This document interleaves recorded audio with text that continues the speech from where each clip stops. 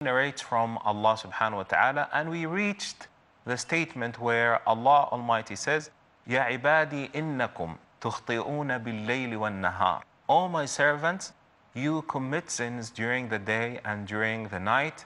وَأَنَا أَغْفِرُ الذُّنُوبَ جَمِيعًا. And I forgive all kinds of sins.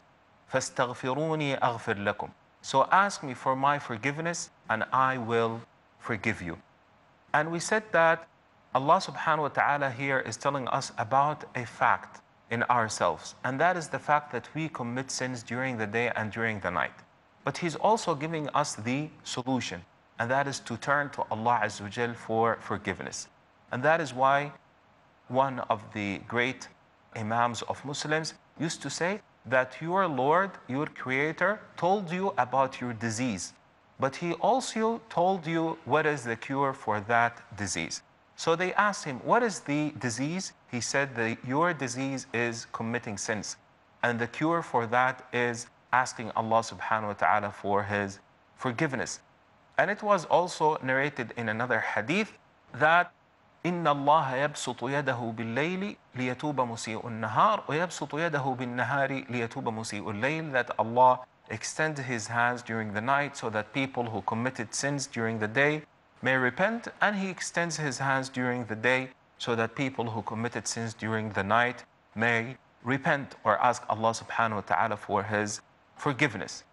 Then this hadith goes that the Prophet ﷺ says that Allah Almighty says, Ya ibadi innakum lan tablughu durri fatadurruni. O my servants, you are not going to be able to harm me. You are not going to be able to harm me so as to bring any kind of harm towards me. وَلَن تَبْلُغُوا نَفْعِي فَتَمْتَعُونِ. And you are not going to be able to benefit me so as to bring any kind of benefit towards me.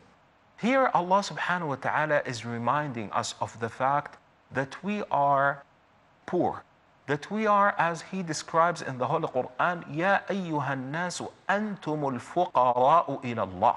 That all human beings, you are the impoverished, you are the poor, you are the ones who are in need of Allah subhanahu wa ta'ala. وَاللَّهُ هُوَ الْغَنِيُّ.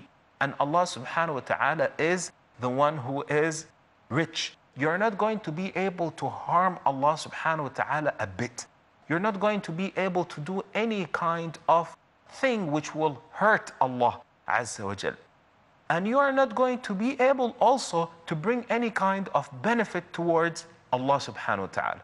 But rather, you will bring benefit towards yourself when you obey Allah. And you will protect your own self from harm when you obey Allah subhanahu wa ta'ala. Then the hadith says, Ya ibadi law anna awwalakum wa akhirakum wa insakum wa jinnakum كانوا على أتقى قلب رجل واحد منكم ما زاد ذلك في ملكي شيئا. Subhanallah.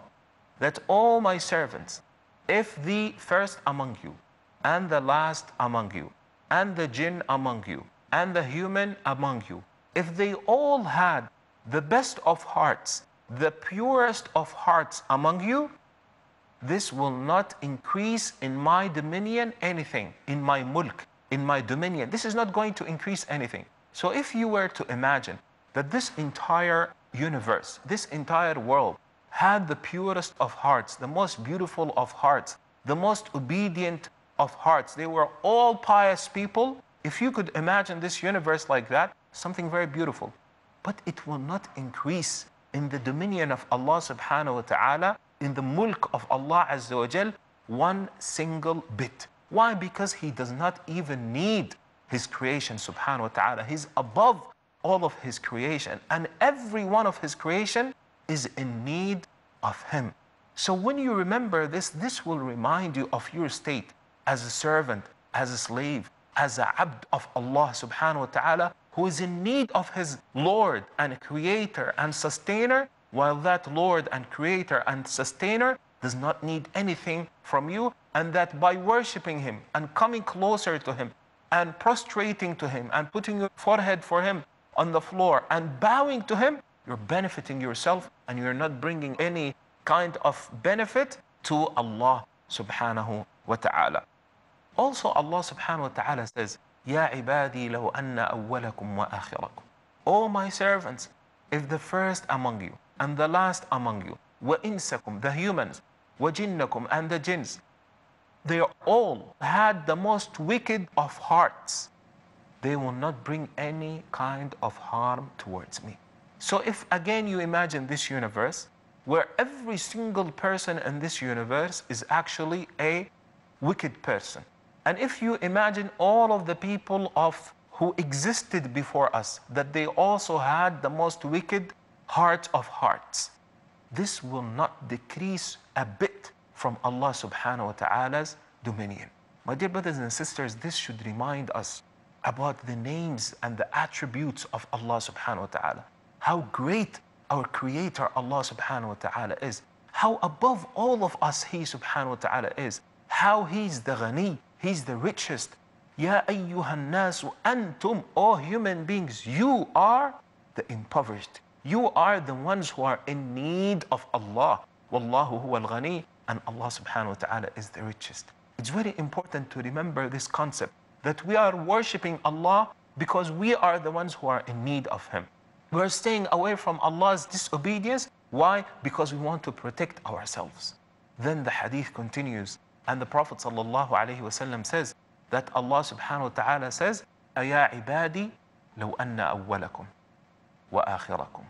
O my servants, if the first among you and the last among you, وَإِنسَكُمْ, and the humans and the jinns, if they were all together in one place, فَسَأَلُونِي, and they would ask me, فَأَعْطَيْتُ كُلَّ وَاحِدٍ مِّنْهُمْ مَسْأَلَةً, and I gave every single one of them his need, مَا نَقَصَ ذَلِكَ مِن مُلْكِي, this will not decrease anything from my dominion, إِلَّا كَمَا يَنْقُصُ الْمِخْيَطُ إِذَا أُدْخِلَ الْبَحْرِ.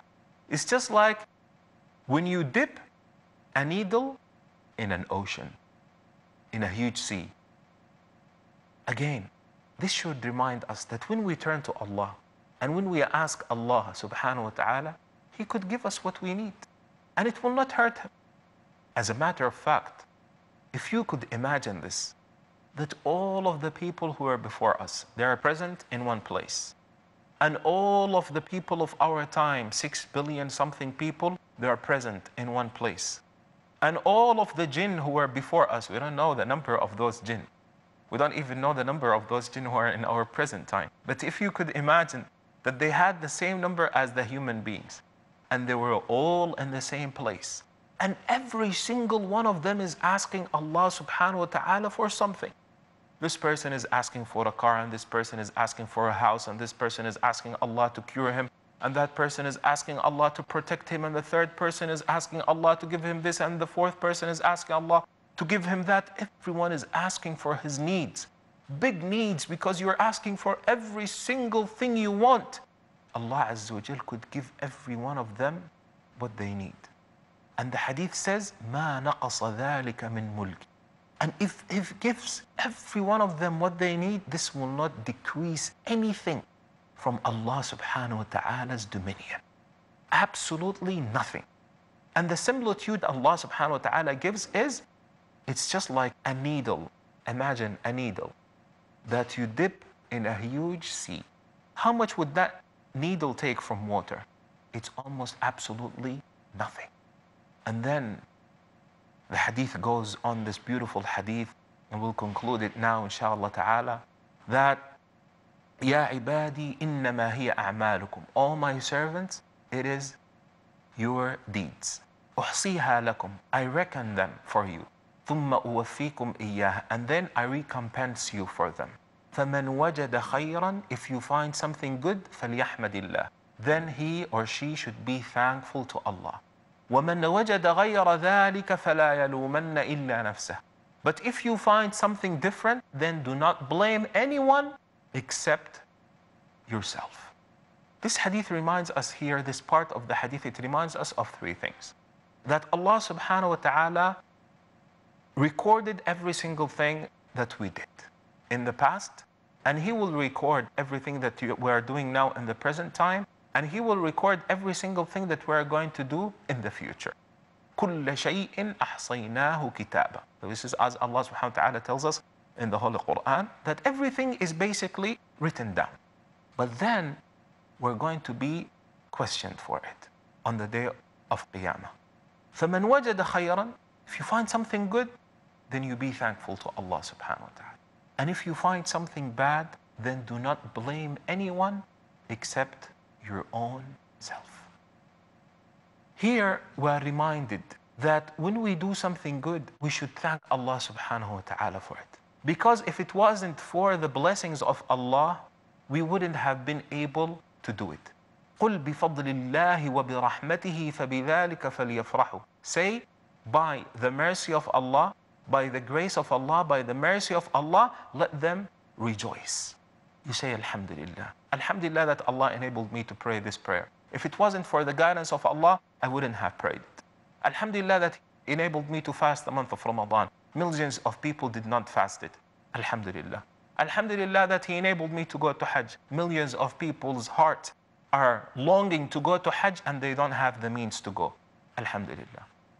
وَمَنْ وَجَدَ غَيْرَ ذَلِكَ فَلَا يَلُومَنَّ إِلَّا نَفْسَهُ. But if you find something different, meaning you did bad deeds, then don't blame anyone except your own self. And here, this is, I think, a very important concept. We tend as human beings like to blame other people for what you did. For example, you ask someone, why do you get so angry?